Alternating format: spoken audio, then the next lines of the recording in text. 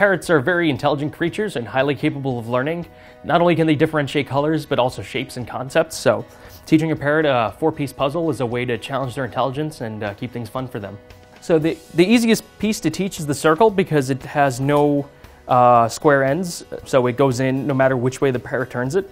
So first you start teaching a puzzle by teaching the parrot to put the circle in here by having it fetch to your hand, and you put your hand over the circle. All right, go fetch. Then you can go to get the bird to drop the piece somewhere near the circle. She already knows how to do it, she drops it right in. If your parrot can just drop the circle anywhere in the vicinity, that's already worth clicking for and rewarding. But eventually you're always going to reward the parrot for dropping the circle closer and closer and into the slot. Fetch. Good bird. The second piece you're going to want to teach is the square. And this one's tougher, but it can go in multiple ways. Wait 1 second. It can go in this way, and it can go in this way. It can't go in under 45, so the bird needs to learn to turn the piece to put it in. You're going to tap on the square, because they already know how to do the circle, and teach them to put the square in. Good bird. So it's really important that your parrot have a good foundation knowing how to fetch, and you're going to just keep practicing the pieces one at a time over and over again. So you're going to teach the circle first, then you teach the square, then you go back and teach the square and the circle, and you're going to add one piece at a time so that the parrot can learn additional pieces.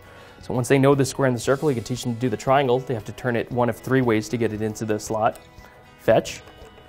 When they're not getting it in, you don't click. And if they miss, then you take it away, or they're going to keep trying. Fetch. Good bird. When they get it close, even if it's not in all the way, but they got it almost right, you reward them for that so they can learn to do it like that. Go fetch.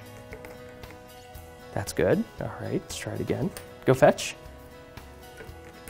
Oh, that's much better. Very good. All right, go fetch. Okay, now you got it in all the way. Very nice. Good bird. And finally, the trapezoid piece on this puzzle is the most challenging because it can only go in one way. The circle can go in any way, the square can go in 4 ways, the triangle 3 ways, trapezoid goes in only 1 way. So what I've been doing is I put the trapezoid facing the opposite direction away from here so she can turn around and place it inward. Keely, go fetch.